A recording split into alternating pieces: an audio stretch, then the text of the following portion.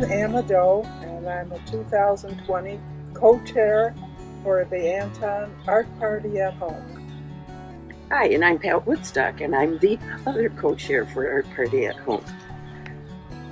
I've been a volunteer at the Art Center since 2006, and in the last 14 years I have really watched the Art Center grow with the help of the support of the community and all of our generous sponsors. We started out as a visual art center. We have added so many new things. We're doing plays. We have the Michigan Opera Theater coming to perform, the Detroit Children's Choir. All the World's a Stage has brought their kids to the Art Center to perform.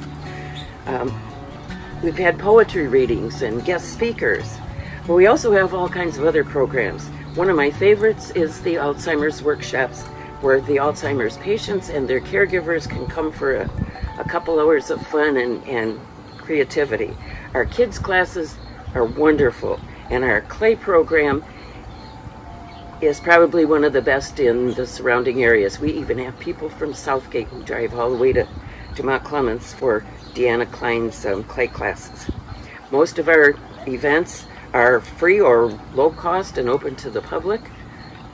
The big advantage of being a member of the Art Center is that the class tuitions and the discount in the gift shop. So keep that in mind. We need your support. I totally agree. The number of programs that have been done have grown over the years.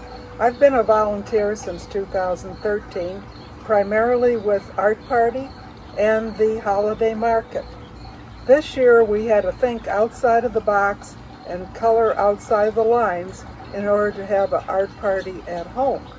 We normally would have it in a huge tent right outside of the center with entertainment, food tastings from local restaurants, silent auction, raffle, hundreds of people showing up.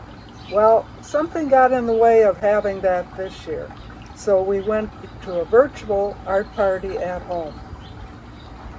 Once the virus is gone, once we can go back to business, we want to reopen our doors and offer all these wonderful programs that Patty discovered and talked about. And we need your continued support, participation, and donations to make that happen. You can donate online after you hear this. Just click on a button, and we would appreciate anything you can do for us. Also, this is a time of giving, but also saying thanks. I want to say thanks to all of our past supporters, particularly the restaurants who have donated food to us in the past years. This year, more than ever, they're hurting. And if you see this ad and you see the list of restaurants who have supported us, and you can do curbside or dine in or carry out, please support those who have supported us. Thank you so much from the bottom of both of our hearts. Thank you.